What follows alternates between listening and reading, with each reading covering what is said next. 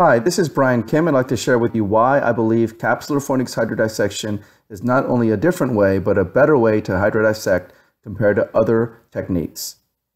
This is a picture of an obtuse angled hydrodissection cannula. It's placed underneath the anterior capsular rhexis opening contralateral to the incision. You have to lift the anterior capsular rhexis rim and you slide the cannula tip in. When you do so, it causes a tract, and as you push BSS, sometimes it causes reflux of the BSS anteriorly, and this can cause failure of the hydrodissection wave to propagate, and you have to pick different places to push more BSS. Similarly, you can have a right-angled, short-tipped hydrodissection cannula, and you place it within the anterior capsular rhexis edge subincisionally, and as you push that BSS, sometimes because it is close to the anterior capsular rim, it causes reflux of the BSS anteriorly, and then again, it causes failure of the wave to propagate.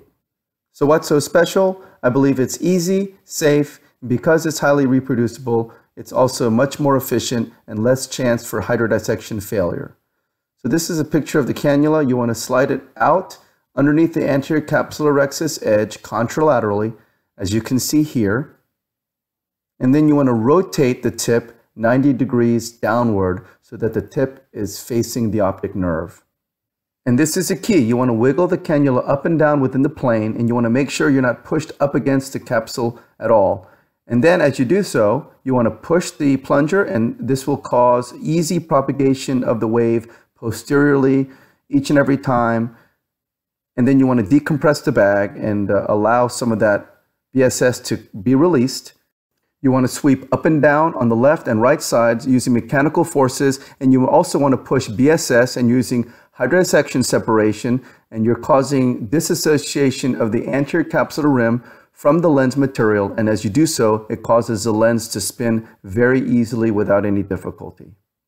So why does this work better than other techniques? Well, I believe it's because the cannula tip is much longer and it's being placed deep into the capsular fornix. And because of that, the path of least resistance is posterior and not anterior. And so when you push that plunger, it causes the BSS to propagate posteriorly almost every single time you do this. And so there's some examples here. You can see the wiggle here, the wiggle, and then you push the plunger, and you can see the wave propagate nicely. You sweep to the left, and you sweep to the right, and I am pushing on the plunger and causing not only mechanical but also hydrodissection of the anterior capsular rim. So again, sweep under, jiggle up and down. That wiggle move is really nice because it confirms you're in the correct position. If you don't do the wiggle, and if you're a little bit too tense and you're pushed up against the capsular bag, then you'll get resistance. If you are pushed more centrally, then you'll get hydrodelineation. So it's very important to do that little wiggle that you just saw, sweep to the left, sweep to the right, and it causes the lens to get freed up very easily. Again, another example, rotate down, wiggle, push, dissection wave occurs very easily, sweep to the left, sweep to the right, again with mechanical forces as well as pushing BSS on the plunger as you do so. There's a little wiggle, push, hydrodissection wave occurs, decompress, sweep to the left and to the right, pushing BSS as you do so, and then the lens starts to move very easily. You can see these cases are not an anomaly. This is a very highly reproducible, consistent technique. These cases were over the last couple of days I've done, and I picked the ones that were in focus just because of the quality of the videos. And you can just see it just happens very easily. Remember, if you use hydrodissection techniques with the typical cannulas, obtuse cannulas, or the very short right-angled cannulas, you don't get that hydrodissection wave that very first try. And sometimes you have to pick your spots and do it again. And as you do that, it causes the liberation of lens material. It obscures your view. You're not quite sure if you got it.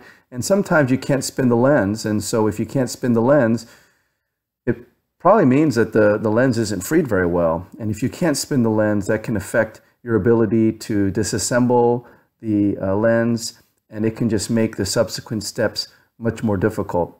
You can see even in these smaller pupils, you do the same technique and you follow the same principles, and you're able to get that dissection wave and you're able to spin the lens very easily. Again, you can do this technique without with big or small pupils, and you can place that cannula deeply without any risk or safety concerns.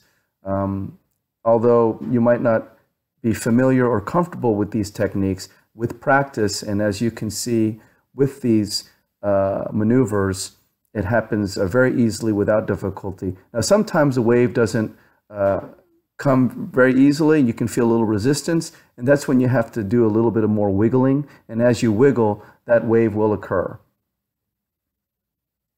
And so again, comparing this to other techniques, if you have to pick your spots and you have failure, unfortunately it seems that if you have failure once, that you'll continue to have failure, and some people just give up. And if the lens doesn't spin freely, they might have to do a hydrodelineation wave.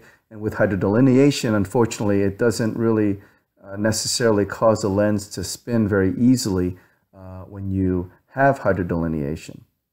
And so, again, you're seeing example after example after example of how easy this technique is. Remember, you want to slide that cannula out, make that little wiggle maneuver to ensure you're in that little space in the fornix. You push that BSS cannula and it just flows very easily. You want to free up the anterior capsular rim to the left and to the right. And as you do so, it causes the lens to spin very easily without any difficulty, and that allows you to perform your typical lens disassembly techniques, as most techniques do rely on a free lens. And so again, this is a final example: wiggle, push, hydrodissection occurs, decompress, sweep to the left and to the right, and the lens spins very easily. This cannula and tip have made hydrodissection an easy, no-fuss part of my cataract surgery, and I hope it's helpful to you. Thank you for your attention.